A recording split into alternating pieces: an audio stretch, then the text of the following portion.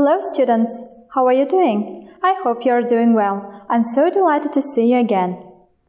Now, students, please look at the blackboard and try to get the topic of our lesson. What can you see in the pictures? Yes, you are right. The topic of our lesson is TV and the media. In this lesson, we are going to learn new vocabulary related to the media. Then, we will learn and revise past continuous, and then we are going to practice phrasal verbs. Now, my dear students, let's revise the past simple. Put the verbs in brackets into the past simple. The verbs are the following: hurt, teach, sell, and fall. I'll give you some time, and then we'll check.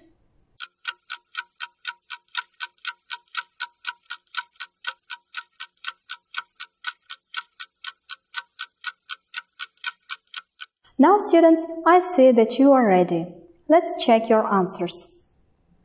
Tom's father, you are right, Tom's father taught him how to drive when he was 17. We needed some money, so you are right, sold our car. Don fell down the stairs and hurt his leg yesterday. Right you are. Well done. Now, students, I want to check how good you are at TV programs.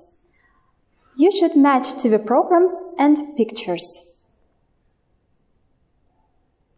Yes, you are right. The first one is weather, cookery program, action adventure series. Your task is to match TV programs and pictures. Let's check your answers. The first one is sitcom, situational comedy. The second is talent show. And the third one is cartoon. You are right. Now, students, let's get acquainted with the new words related to TV and the media. I'll read each word twice, and you should follow my pronunciation. Found. Found. Found is to start an organization, company, or political party. Identity. Identity. Identity means who a person is or the qualities of a person or group that make them different from others. Unify. Unify. Unify to bring together people or countries. Coronation. Coronation. Coronation means a ceremony at which a person officially becomes king or queen. Current affairs. Current affairs. Political news about events happening now.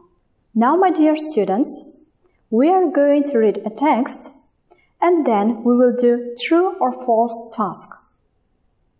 Let's read the text. BBC. What is the BBC? The BBC was founded in 1922. Almost 100 years ago, and it is the oldest national broadcaster in the world. Since then, it has become a trusted news source for people everywhere and a symbol of national identity for British people. Nowadays, BBC programs are shown all over the world. Unifying the nation. The first BBC broadcasts were on the radio, but after World War II, it started broadcasting on television. At that time, many people didn't think that television would ever become popular. But in 1953, thousands of families hurried to buy television sets to watch the live broadcast of the coronation of Queen Elizabeth II. This event unified the whole nation and made the BBC an even stronger part of the British national identity. BBC programs. The BBC is well known for its news reports and its current affairs programming in the UK and abroad. However, the BBC also produces an exciting range of dramas, sitcoms, and game shows as well as hundreds of educational documentaries. Now, students, let's do the next task, true or false.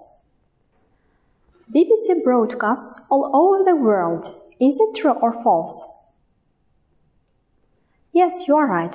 That's true. Everyone knew from the beginning that television would be really popular. Is it true or false? Yes, you are right. That's false, because nobody knew that television would become so popular. And the last statement. The BBC only produces current affair programs.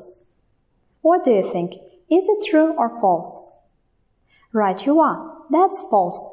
Because the BBC produces not only current affair programs, but also educational and entertaining programs. You are right.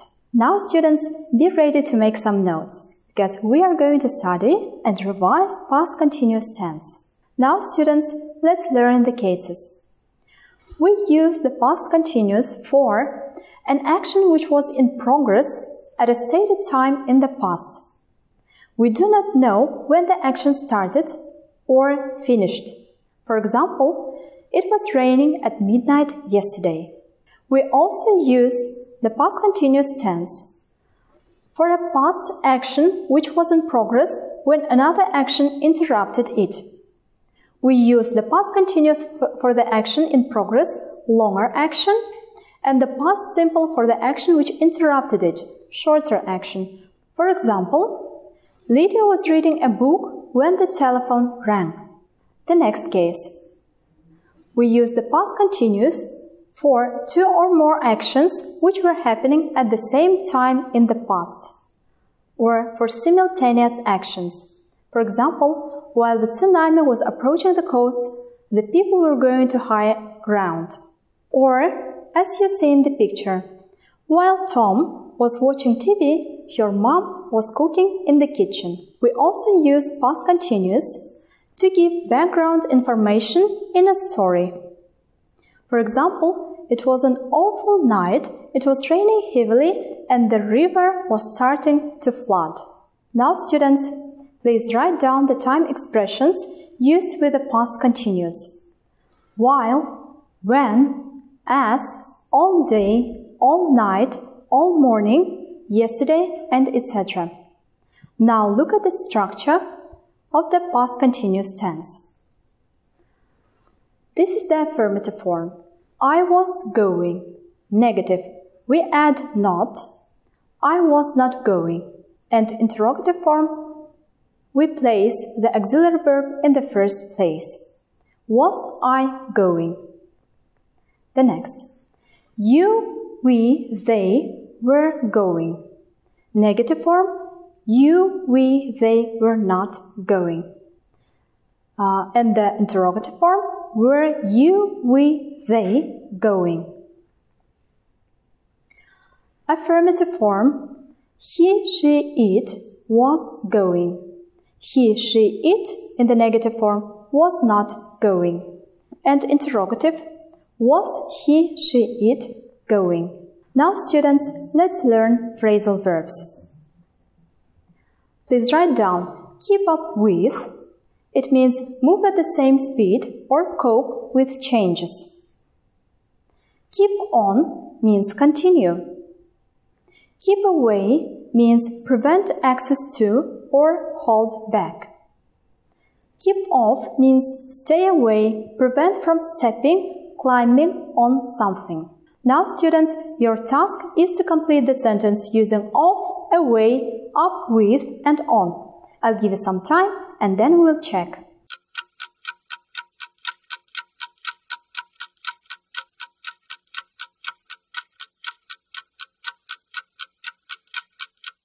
Students, are you ready? Let's check your answers. It is very important to keep children, you are right, away from unsafe websites. My sister keeps, right you are, my sister keeps on watching the same film again and again. Now, students, we continue doing the task.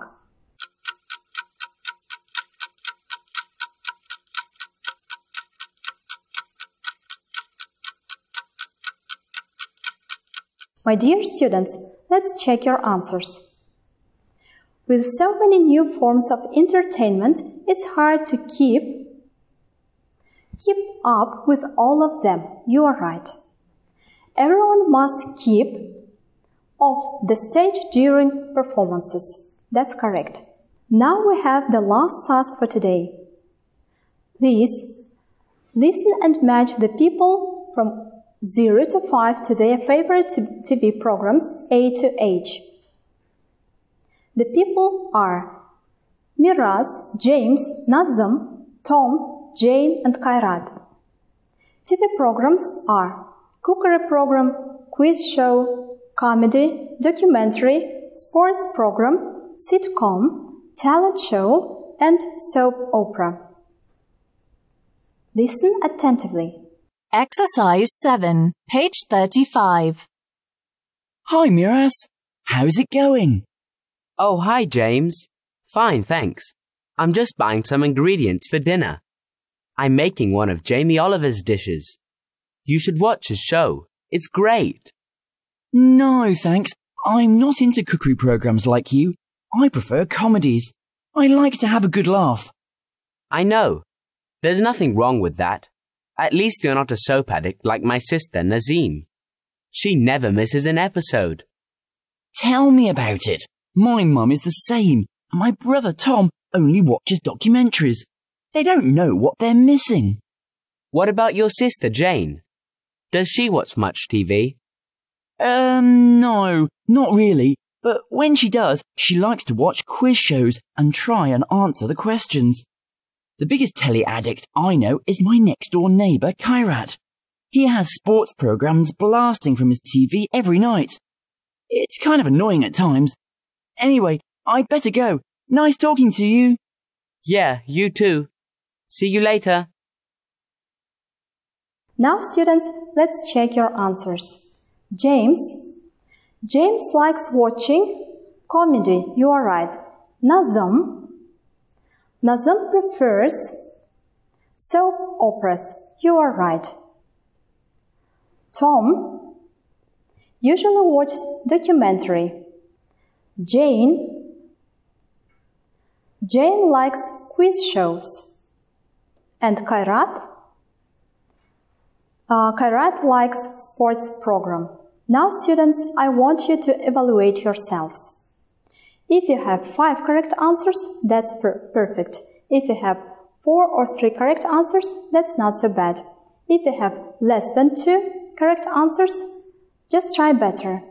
Now, students, it's high time to finish our lesson. I hope that you have done your best. See you next time.